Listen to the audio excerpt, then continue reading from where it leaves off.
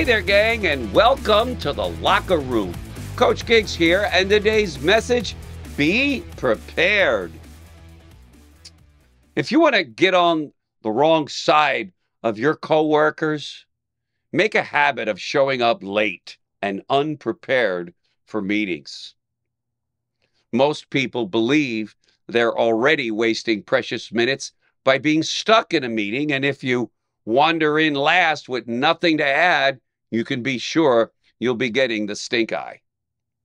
On the other hand, if you take all of your meetings seriously and show up to each one on time and with ideas that you've researched in advance, not only will you impress your coworkers, but you'll also win points with your boss and or clients.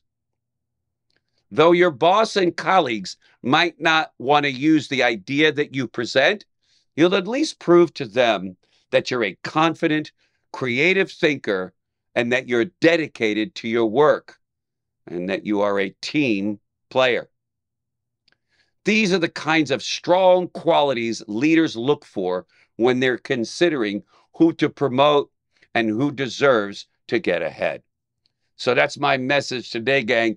Be prepared every single day for whatever it is you're about to do so that you show everyone on the other end that you are serious, that you are to be dealt with, that you're a leader and you're someone worthy of following and being listened to. That's my message today, gang. Hope you enjoyed it. You know what to do.